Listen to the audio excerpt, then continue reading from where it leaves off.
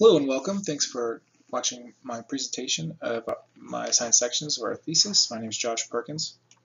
My group mates are Jonathan Stuck and Christopher Young.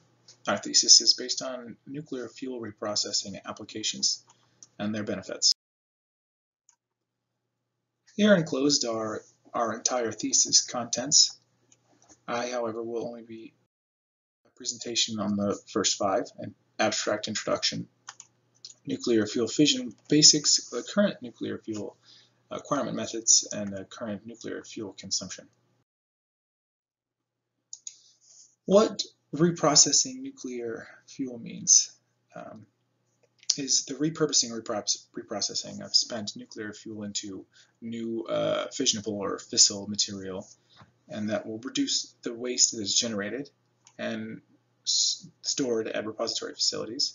And by increasing the quantity of readily available fissile material, that'll reduce our reliance on other countries for fissile material needed, as well as reducing the amount of waste that we produce and store within the United States. However, currently the amount of volume is minuscule in comparison to most byproducts from conventional means of power generation ways. And with the constant need for more power nationwide and worldwide, it will be of extreme importance that we're able to meet the demands of not only today, but the future needs as well. And we as humans will ever forward have to move away from carbon-based fuel sources in order to protect our biosphere. And we only currently have one single power technology that's capable and cost-effective and clean enough to do that. Here's a basic overview of the nuclear power process from mining to reactor reprocessing and reusal. However, for the purposes of my presentation, I'll be just covering these first three: mining, enrichment and fabrication, and use in reactors. And to start that, I'll have a basic overview of the physics. Fission is when an atom is unstable and breaks into two smaller atoms and results in the release of energy. And this can happen spontaneously or induced. And induced fission occurs when an atom is made to be unstable by absorbing a neutron, and the ratio between the protons and neutrons is altered and alters the stability of the nucleus. Spontaneous fission, however, is a form of regular radioactive decay, like neutron, alpha, beta, gamma decay, wherein an unstable atom emits extra energy and mass in order to reach a more reliable state. Here on the right, I have the five most common radiation types: alpha, beta, X-ray, and gamma. We'll lump those two, and neutron, and these applicable materials that show their penetration capabilities. Alphas are helium-4 atoms that are easily stopped by dead skin because they have a fairly high mass, and if ingested or trapped in the body, however, they're quite dangerous and can cause quite a bit of ionizing damage to DNA. Beta, or electron or positron radiation, can be stopped by clothes and has a relatively lower damage. Gammas and X-rays, the only difference is the amount of energy that the photon has between the two. However, they both have high penetration values, and because of that, they're more dangerous. Gammas and X-rays are attenuated by very dense elements like lead or iron or depleted uranium. And finally, neutrons are emitted from the nucleus and are capable of making other stable atoms unstable and emit more radiation themselves as they continue on through their decay chains. Depicted here are OSHA and the EPA's nuclear exposure radiation sources and regulations. On the left is the EPA's analysis of sources of average radiation, which is 690 millirems for the average US person per year. The green portion of the pie chart on the right is background radiation, which is attributed to radon and thuron, as well as space, internal, terrestrial, sun, and accounts for nearly half of background exposure. And the other is largely medical, which corresponds to computed tomography, as well as nuclear medicine like X-rays and CT scans that are included in your exposure for the year. And on the right here is a figure from the OSHA REM regulations that shows the distribution limitations between the whole body, head, trunk, active blood-forming organs, lens of eyes or gonads, which are high cell division rate areas, which are more susceptible to DNA damage from ionizing radiation. And then your hands, forearms, feet, and ankles have relatively low cell division, so they're less likely affected by those. And then the whole skin or body for full bulk exposures.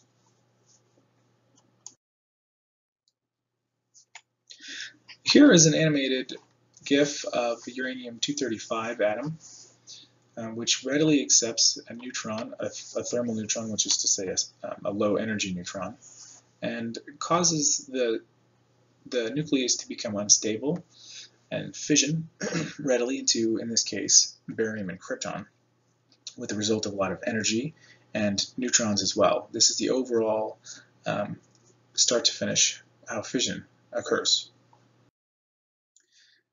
Fission fragments are those two chunks that we saw in the previous GIF.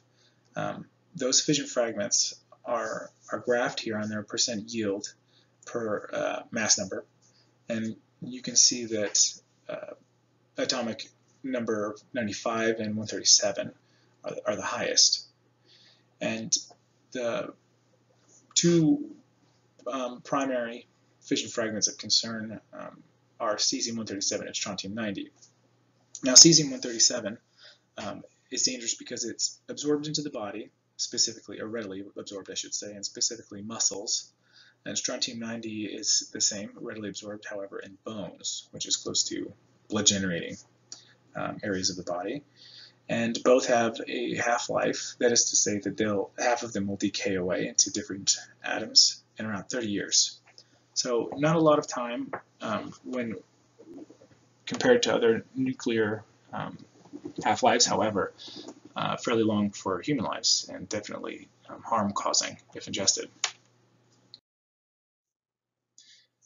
Protons and neutrons are held together in the nucleus by a strong nuclear force, and the binding energy is what's referred to as the amount of energy needed to push those nucleons together to form a nucleus in the first place.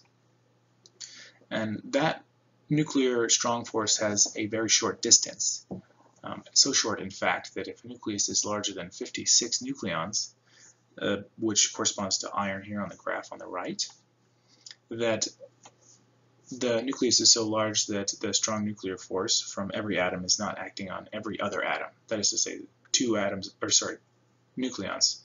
It's two nucleons on the opposite side of the nucleus are not feeling the nuclear strong force from the farthest one away from them.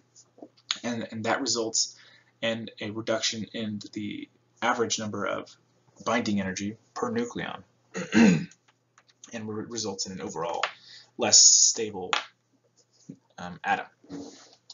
However, if we were to measure up the mass of all the individual nucleons of a helium-4 atom, protons and neutrons that is, from known masses of protons and neutrons that have been measured accurately, and then measure the helium-4 atom itself, we find a difference. Matter was lost somewhere. In fact, the helium-4 atom is a bit smaller, or I should say less massive than its counterparts. The matter was actually converted into energy when the nucleus was formed into a helium-4 atom. And we can see this here on the graph where, say, 2 hydrogens were used to form helium-4, that there's a large jump in the binding energy per nucleon, large amount of energy, and that corresponds to fusion. And this is in relation to the distance of the strong force. And we see where strong force is not enough to cover every other nucleus, it starts to take energy to combine nucleons. So the uranium-235 there on the far right of the graph, when it breaks apart into two, it also releases energy like helium did when we formed them. And that's due to the relative difference in binding energy between its fission fragments and parent. They're traveling upwards on the average binding energy per nucleon. And so that's where we get the energy from fission.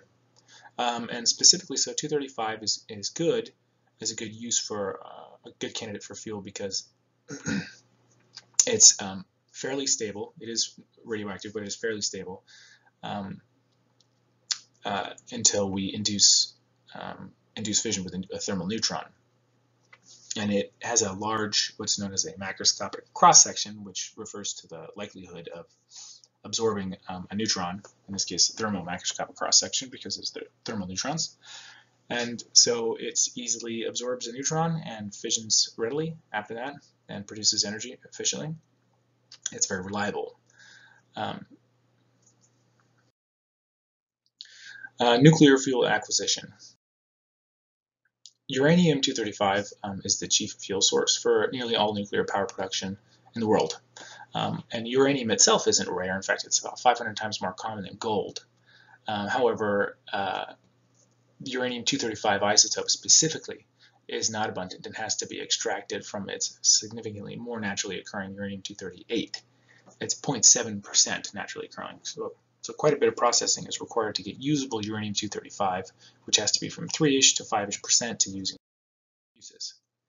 So uranium is mined out of naturally occurring veins, and after it's milled or crushed, it undergoes a process called recovery, where it's mixed with chemicals and concentrated. Sulfuric acid is usually used in uranium recovery, and the result is what's known as yellow cake, here on the picture on the right. This is the graph of the world's uranium production in 2017.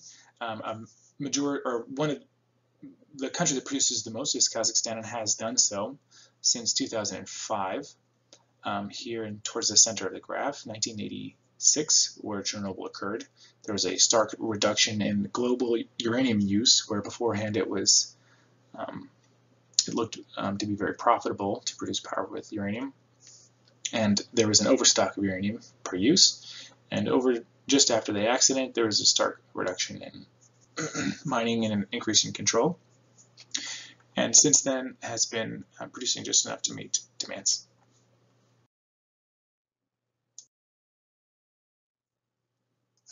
One other possible way of producing nuclear fuel is referred to as fast breeders or fast neutron reactors. And those are reactors that generate their own fuel source as they're operating. And they utilize uranium-238, which is the abundant isotope of uranium, and bulk load it, as well as potentially thorium-232, along with a small amount of readily available fissile uranium-235 as kind of a seed. And by undergoing fast neutron capture, these typically non-fissile materials, uranium-238, absorb a fast neutron, and then are able to decay into fissile material, which is plutonium-239, which requires a fast reactor as well, fast neutrons, that is to say greater than 1 mega electron volt in energy value. So those reactors don't use water as a moderator because they require those neutrons to maintain their energy. But more fissile is actually generated than is used in these immature uranium-238 and thorium, as it's converted to a really fissile material. With that, we'll get into types of reactors. Here's a graph from the World Nuclear Association 2018, which shows all the types of reactors being used in the world, with a vast majority of them being pressurized water reactors, and runner-up as boiling water reactors. And in third place, we have pressurized heavy water reactors, which differ little from the pressurized water reactor. However, they use heavy water instead. And listed at the bottom is the fast neutron reactors as well that we mentioned.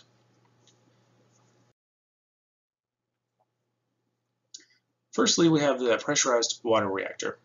And these are the most common for commercial power production, like we saw with the graph. And fissile material is kept in a structure known as a fuel element in the primary system, and that fuel element is what's undergoing fission and generating heat. And the heat produced from that is transferred to water, which is under high pressure via the steam generator. And that heat is transferred to a secondary system, which is under far less pressure, but is separated physically from the primary system, and transfers that heat into the lower pressure secondary system, which is turns to steam and is used to push turbines to generate electricity.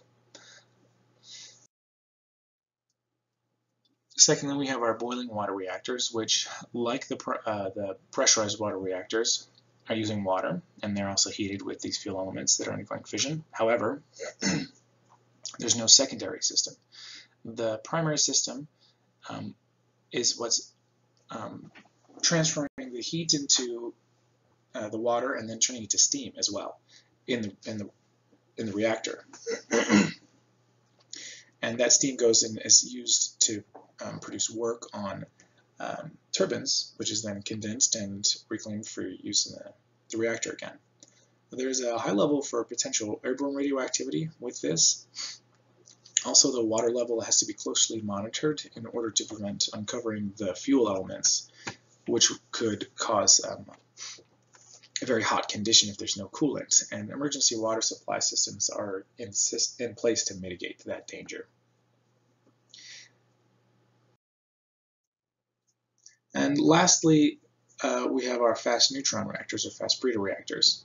There's very few commercial plants that exist worldwide, and they utilize fuel that requires fast neutrons.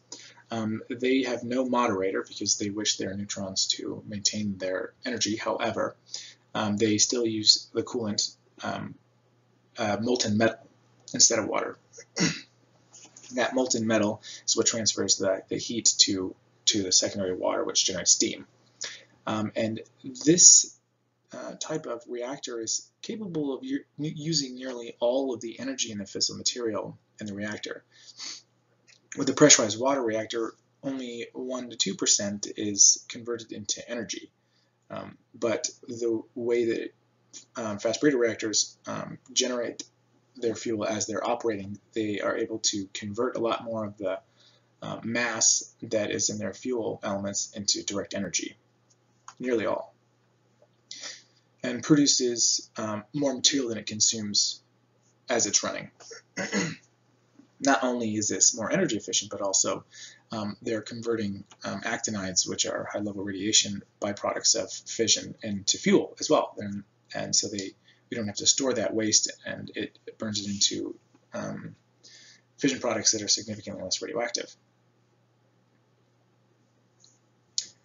And their byproducts are incapable of being used as weapons. It does produce plutonium in the core, but then it is fissioned directly afterwards because it's in a fast fission state. It doesn't accumulate plutonium, which is very important because that's an issue with thermal reactors. Here is a graphic of regular uranium-235 fission event, and it's a regular fission, and rubidium and cesium are expelled here as fragments with neutrons and energy. However, on the right, uranium-238 is the start-off element. It accepts a fast neutron, and therefore is converted into uranium-239, which is unstable and undergoes beta decay to turn into neptunium, and undergoes another beta decay to turn into plutonium relatively quickly, which is fissionable with fast reactors, which is exactly the same conditions that the uranium-238 was in order to accept a fast reactor. So this is the method by which they produce their own power, and the speed at which that happens, more plutonium is generated than fissioned, because they generate a very high number of neutrons being fast fission products.